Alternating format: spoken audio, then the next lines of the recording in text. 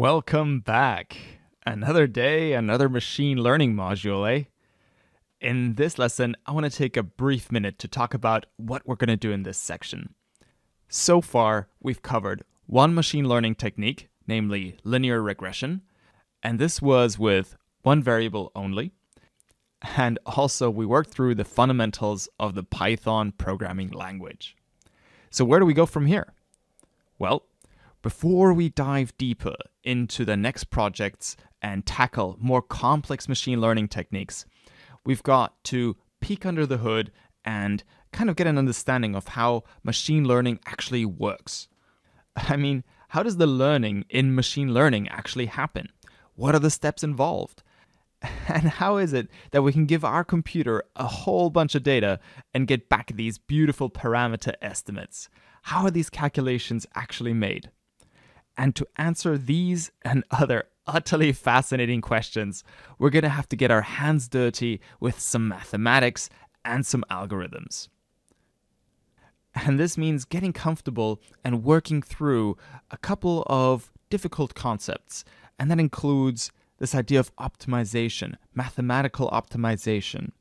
So you've probably already guessed that this section is going to be a bit more technical than the previous modules.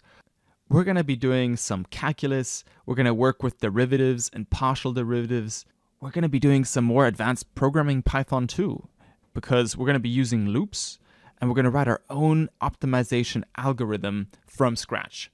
And the optimization algorithm in question is called gradient descent. And once we've done all that, we're going to apply this algorithm to various problems and see how it behaves.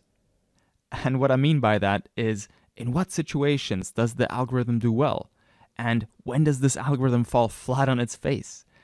What are the strengths and weaknesses of the approach?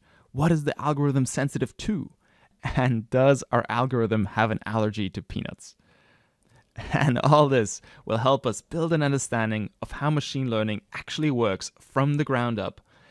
And if we want to be able to understand the more complex machine learning techniques like neural networks and tackle the more difficult projects, we're going to have to build up an understanding of how these techniques work to arrive at a solution in the first place. And that about covers the intro. So, how does machine learning actually happen in practice? I mean, it can't just be magic, right? In this lesson, you and I are going to establish a useful framework for thinking about machine learning techniques. This is going to be our basis for thinking about the gradient descent algorithm. So at the most basic level, what we're doing is feeding a whole bunch of data into a computer, and it gives us back some solution, some answer. The thing that our computer is actually learning is the relationship in the data. So how is it that we can feed a whole bunch of data into our Python program, and our program spits out a function that describes the relationship in this data? What are the steps involved in how our machine learns this mathematical function?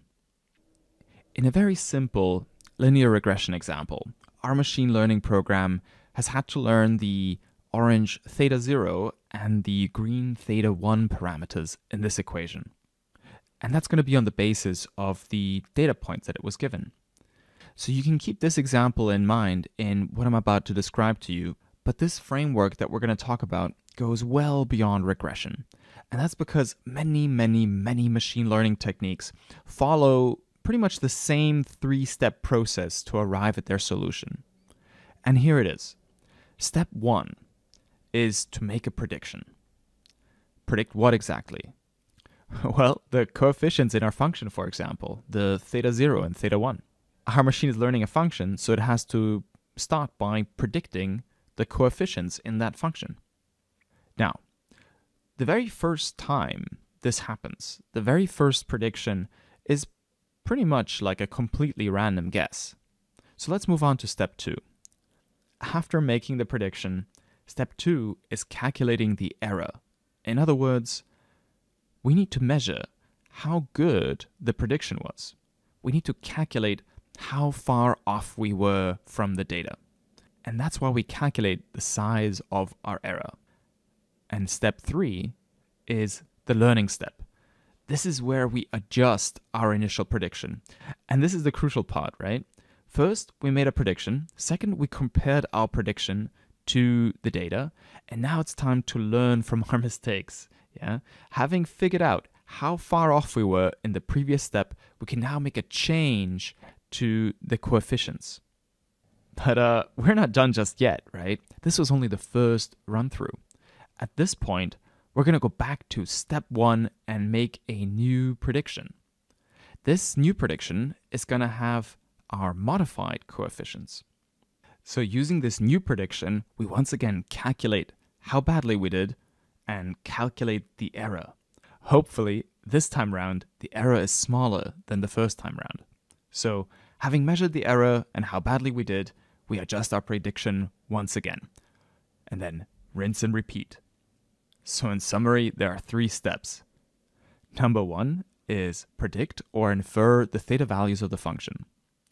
Number 2 is calculate the error and measure how far off we were in our prediction from the data.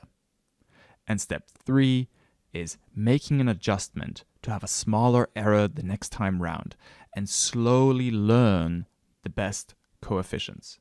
And this is the learning process. When we're writing our Python code in this module, this is how we can think about training our machine learning model. Now, there's actually a name for this kind of step-by-step approach that we just described. This is called an algorithm.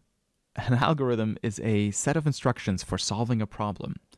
The Cambridge Dictionary defines an algorithm as a set of mathematical instructions or rules that, especially if given to a computer, will help calculate an answer to a problem.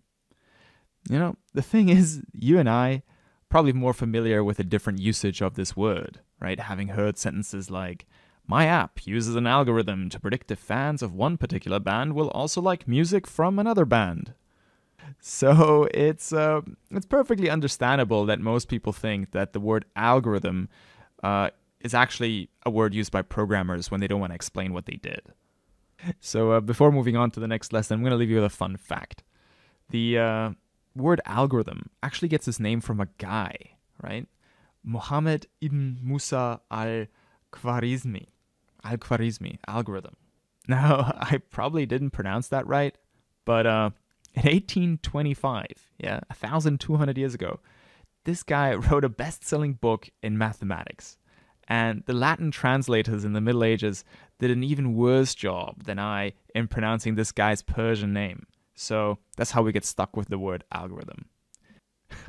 So anyhow, on that bombshell, I'll see you in the next lesson. All right, so previously, we've talked about the famous 3-step machine learning process. Predict, calculate the error, and learn.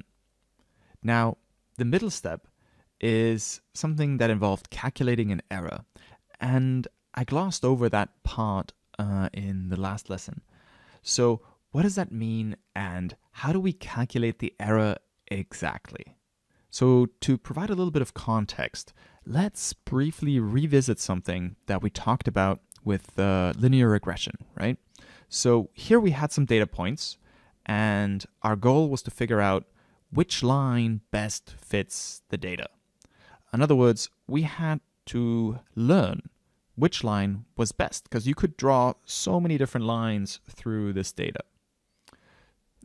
And each of these lines, right, had a different value for the theta 0 and theta 1 parameters that are associated with it. So our algorithm somehow had to rank what the best values were for theta 0 and theta 1. So that word best is pretty vague, right? We need a hard criteria. So by best, what we actually mean is the line that minimizes the distance between the data points and the line. For example, this dark green line here is clearly better than this light green line below. Why? Well, because it's got a shorter distance between the line and the data points. So that's pretty easy to see visually. Now all we have to do is construct some sort of metric from that. What we need is a single number. And in this case, the number is going to look like this. What we're going to do is we're going to add up all the differences between the line and the data points. So the first difference might be 10, the second difference might be -6, the third difference might be 4. But because a data point below the line will have a negative value, right? That -6, what we're going to have to do is square them. So we're going to square all these differences and then add them up. And now we've got a single number. And we've also got a goal, right? So we've got this single number that has a name. It's called the residual sum of squares. And this residual sum of squares gives us a single metric on how good our estimates for θ1 and θ0 are. So with this in mind, we know that we can find the best possible values for θ0 and θ1 by minimizing this residual sum of squares. So we've given our algorithm a goal. If the residual sum of squares for one particular line is equal to 100, then that's a better line than if the residual sum of squares for a line is equal to 500, right? The lower the number, the better our line and the better our estimates for these coefficients. So why am I talking about this? Why am I going on about something that we've already covered? Well, we can think about this number as measuring the size of our error and expressing how good or badly we did. And this brings me to this lesson's word of the day, namely cost functions. Our residual sum of squares, or how it's also called the sum of squared residuals, is, you guessed it, an example of a cost function. And a very big part of the machine learning process is optimizing for a solution that has the lowest cost. So finding the best solution falls under this broad topic of optimization. And optimization is actually a word that you'll come across in many fields, not just machine learning. So if this topic of optimization comes up across different fields, it shouldn't really be a surprise that this idea of cost functions is also something that you're going to see across different areas, right? So you'll find it in statistics, decision theory, computational neuroscience, operations research, engineering. So you see it in many, many places. And this brings us back to this topic of jargon and language, right? Because you have many different fields using different words for things that actually express a very, very similar concept, it can actually be a little bit confusing reading things or learning about this topic. So in order to make it easier, I want to introduce you guys to a lot of the jargon and a lot of the words that come back to this idea of cost functions right off the bat. So depending on the field and depending on the context, people don't actually always use the word cost function, right? And this can make things a little bit confusing, especially if you're reading an article online or a textbook of some sort. Sometimes you'll see these kind of functions being referred to as loss functions.